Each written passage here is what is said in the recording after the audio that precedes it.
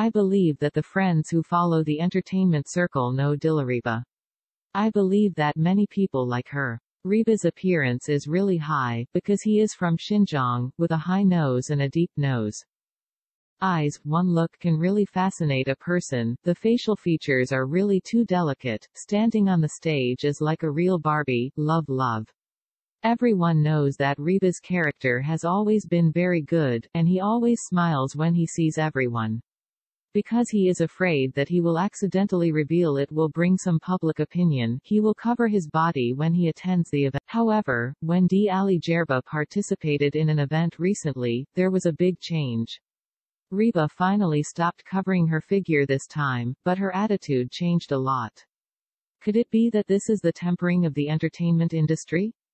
It can also be seen from these photos that Reba didn't smile either, wearing a low-profile skirt, and didn't cover her body as usual, her expression was cold. Friends who know it should know that Reba loved to laugh a lot before, especially when he participated in some variety shows. He was also very terrifying, cute, and had a good personality.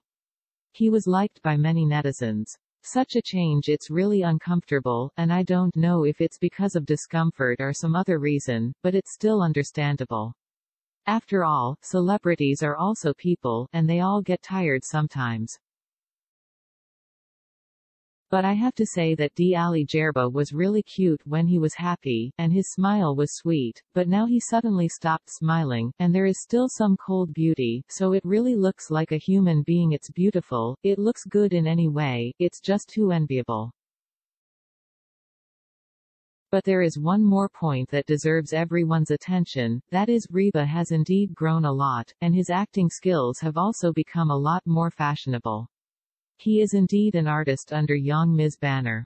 3 Lives, 3 Worlds Pillow Book is about to be broadcast. I believe many people are looking forward to this TV series.